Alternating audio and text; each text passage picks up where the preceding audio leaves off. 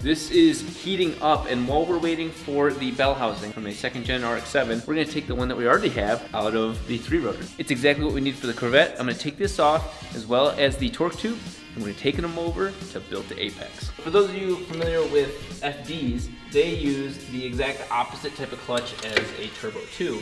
A Turbo 2 pushes the clutch in, whereas the FD pulls the clutch out. So you have to lock the throwout bearing to the clutch. This one makes it so much simpler. It's more like most common clutches, extremely serviceable. Everything's pretty easily accessible. Just like this, I can pull this is the slave cylinder right here. I can pull it out in a matter of 2 bolts. There is the throwout bearing right here. There you go. It really is just a bearing. So when you push this in, it's touching the clutch, which is spinning, but this is staying still because it's touching the bell housing, and that's a very straightforward piece of equipment. This is an 8-bolt bell housing. A lot of FCs came with 6 bolts, and of course the 8-bolt being the general consensus that 8 is better than 6 and is stronger, that's what we want. So since I've never taken this off of this one, it was already attached to that plate on the T56 Magnum. We put this jack here because it looks like the transmission is going to fall over the moment I get the plate off.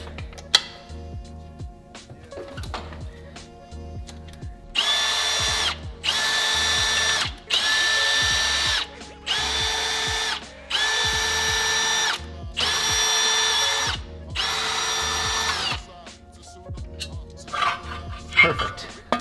All that was necessary. The adapter for the torque tube, unfortunately, is different than that adapter there. I wish I could just buy that and call it a day. That is not the case here. Oh wow, look at that adapter, even has room for a different type of throwout bearing, but that's not what we're using. Our adapter is definitely gonna have those 7 at least, those 8 bolts threaded in those spots, and there'll be another set of bolts for the torque tube 6-bolt setup on the other side. God damn it, there's something in my throat as I'm trying.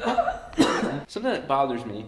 And see that input shaft spline? See how long that is? Tons of splines, nothing to worry about there. I need to see this on the end of the torque tube. Something like that, give or take an inch.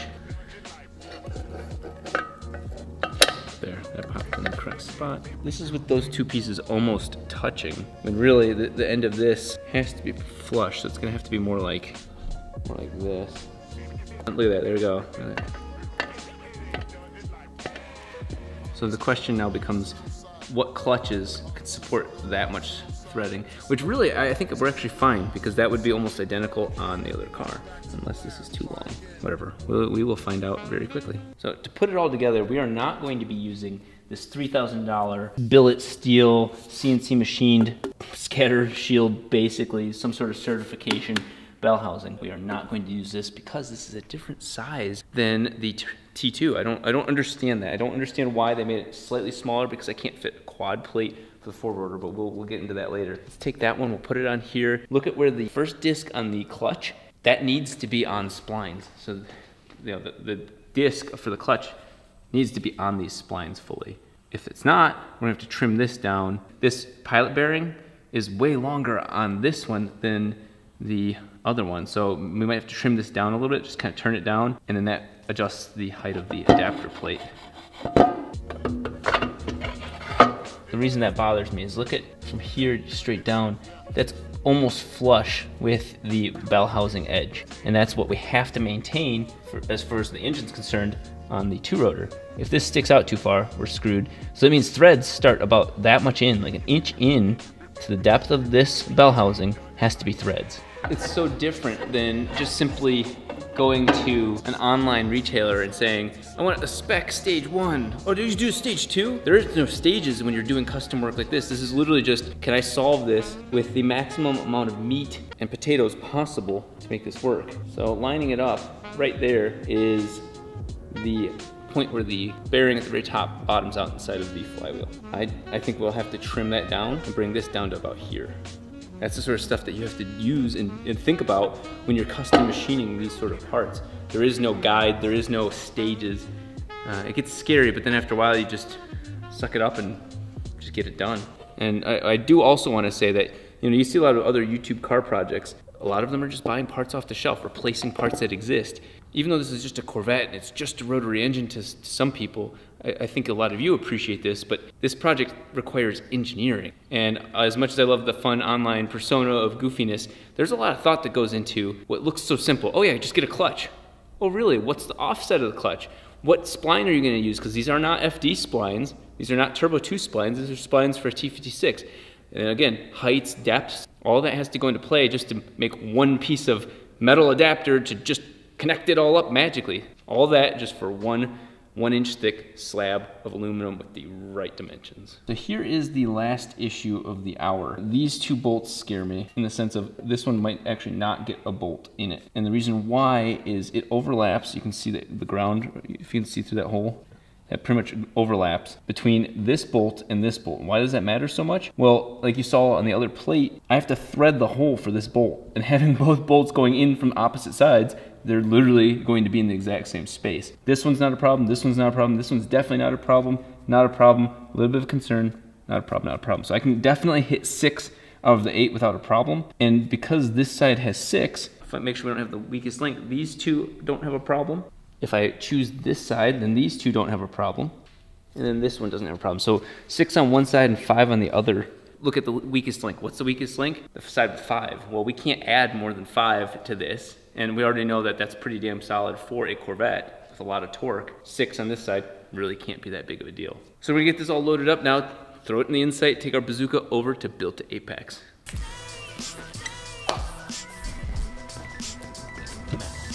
I'm gonna put this directly behind your seat. We get crushed. Oh, that'll fit so easy. Oh my god. This little Insight does not mess around with being useful. Okay.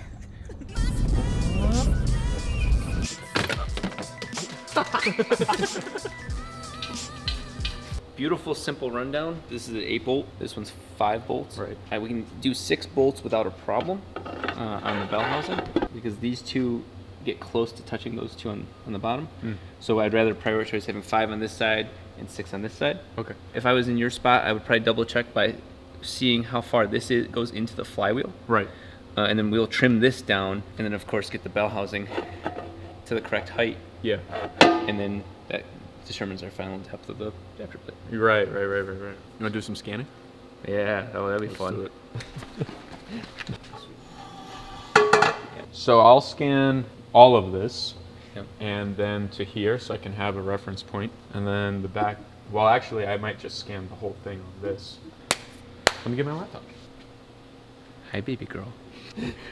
I love you so very, very much.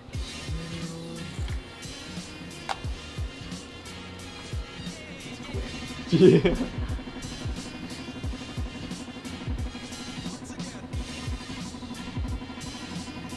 So cool. Way easy, right? Yeah.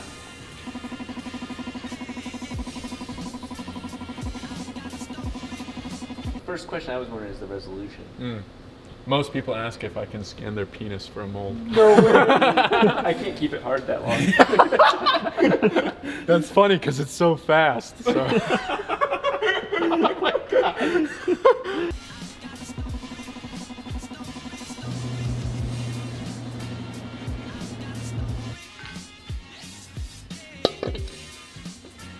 So I can get more of the bottom when I fuse it. Check what thickness we'll need for the adapter. I can see if I have the right material in stock. Oh, okay. You know what I mean?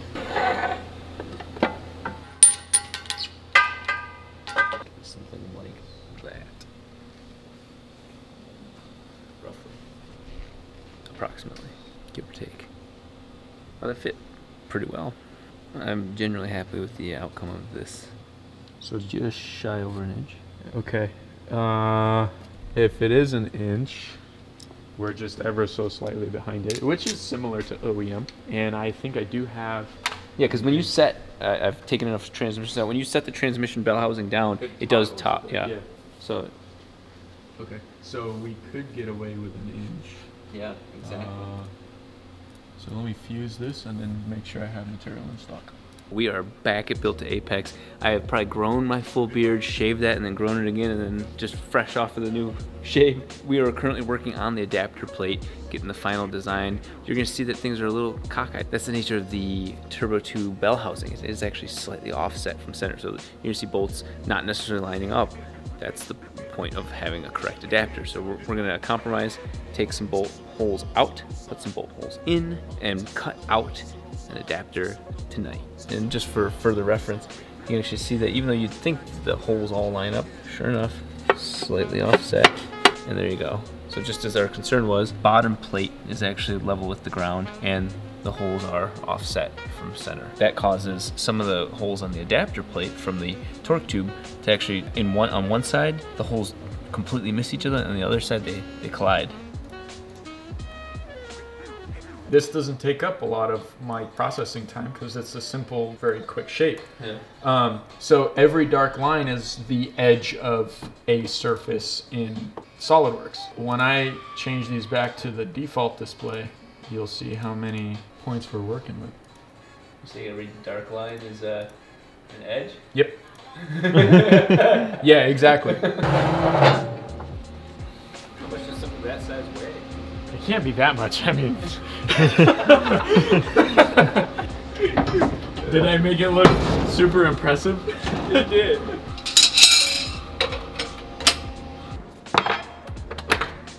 Cool.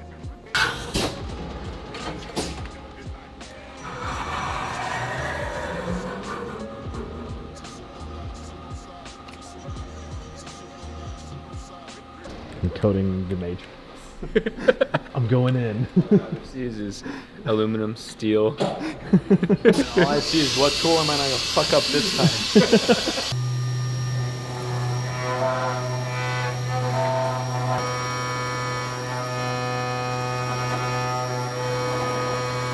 Yeah, so each one of those are commands and it's telling what to do right now.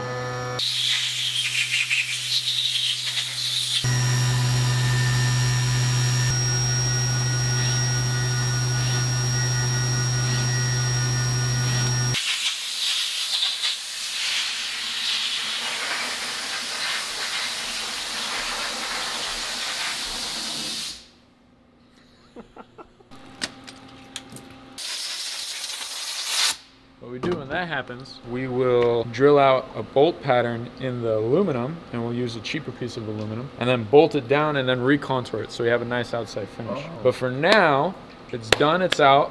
We're gonna test it and see if it's even worth saving. It's fine as is, but it has one more finish pass to go and then the chamfer. So let's clean it, test it. If it's good, we'll jig it back up, chamfer it, maybe lighten it a bit because it's heavy. Yeah. And then it's done. This is your honor.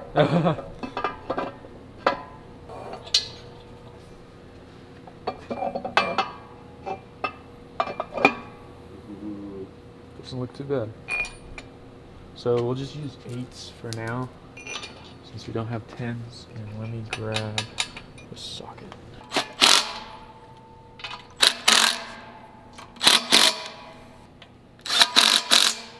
I'm super excited. Oh my god! I am too. I'm just like wide-eyed, just like, it's beautiful. This is gonna be sweet.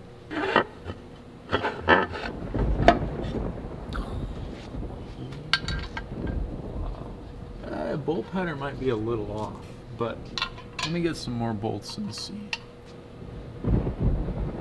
We've upset the gods. We were not supposed to come here. We weren't supposed to do this.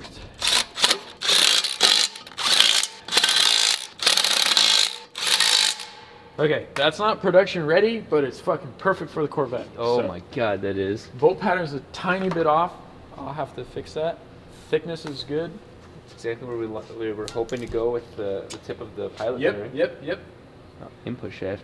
Wow. That's pretty fucking awesome. That is really badass. It just looks like it. And I mean, we're not measuring this with any kind of sophisticated equipment, but it looks like this plane and this plane, if you want to stand back here and judge with me, yeah, it looks like they are aligned fairly decently, right? Yeah. Oh yeah. It looks like the goal was accomplished with that. So let's take this clutch. That is so sick. That's what I'm talking about. Yeah. Sorry, my hands are dirty. Okay. We've got the maximum number of bolts that you can have on this thing. 7 on this side, 5 on this side with the dowels. So we have 7 on both sides, essentially 7. How do you have 7 on both sides if you only have 5 on one of them? I'm counting the dowels as like support. Yeah, right. Being optimistic. I get it. That's pretty sweet. Yeah. That is literally ready to fucking put a 13B into the Corvette. So wow. This is exciting. That was his prototype piece. That was literally the first piece. First time, everything bolts up perfectly. And if you know me, I forget half the bolts. This literally has the most number of bolts on both sides working beautifully. That's his first cut, and it's the production piece. That's pretty badass. So there you have it, a 13B, or really any real rotary, because if you're gonna adapt it to the Turbo 2 bell housing, which is a pretty useful bell housing, so rotary to Corvette torque tube. You've got the piece right here at Built to Apex. Since Nader is a perfectionist, what he's doing right now is creating another piece of metal to basically bolt this onto and then refine the outer edge of this. That's not necessary for me, but he's a man who likes to make things look good. And look good it will.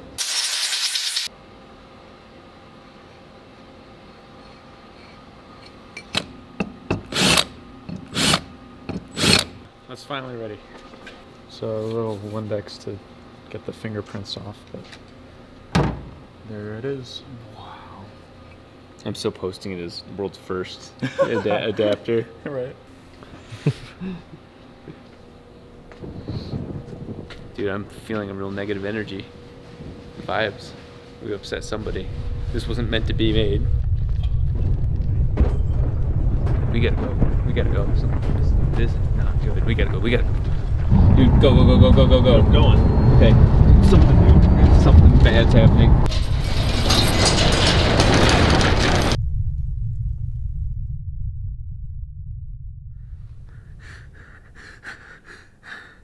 We shouldn't have made this. We've angered the gods. Hopefully we live long enough to be able to make the car.